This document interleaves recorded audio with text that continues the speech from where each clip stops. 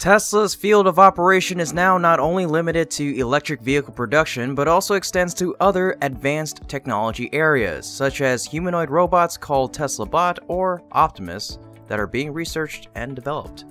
Elon Musk has unveiled the production time of the Tesla robot Optimus. I think we have a shot at being in production for version 1 of Optimus, hopefully next year. Moreover, Musk is also confident about the Tesla Bot by striking a bullish tone. But it's really going to transform the world, I think, to a degree even greater than the cars.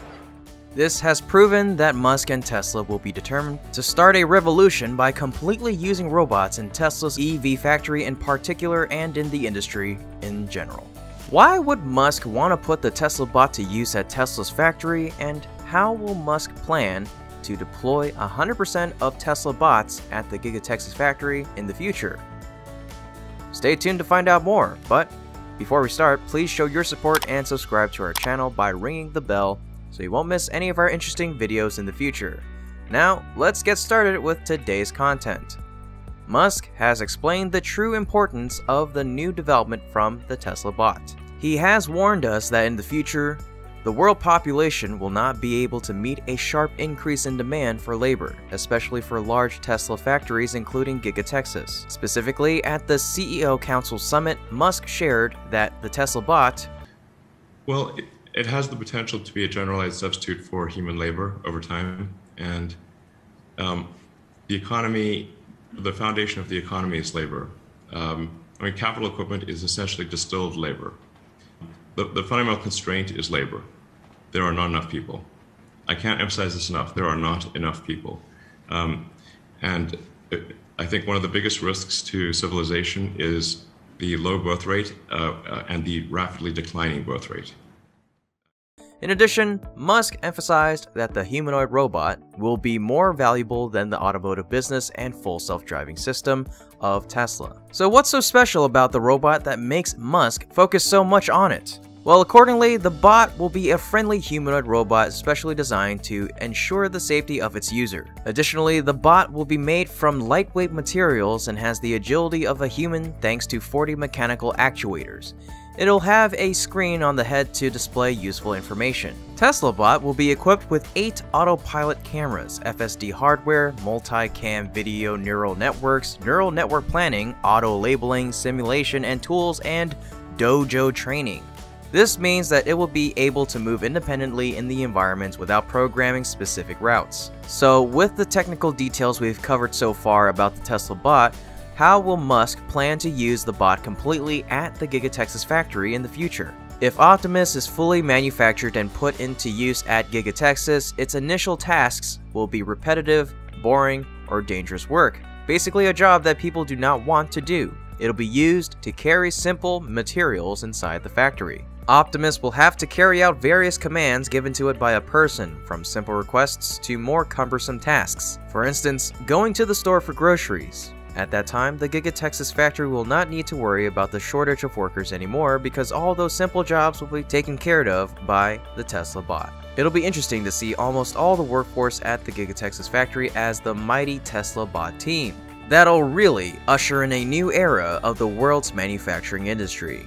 Musk added that the Tesla Bot can also perform other complex activities, such as cooking delicious food like a chef, washing dishes, calculations, etc., thanks to algorithms designed specifically for Tesla Bot. Furthermore, the CEO has a bolder idea for the Tesla Bot to be used at Giga Texas.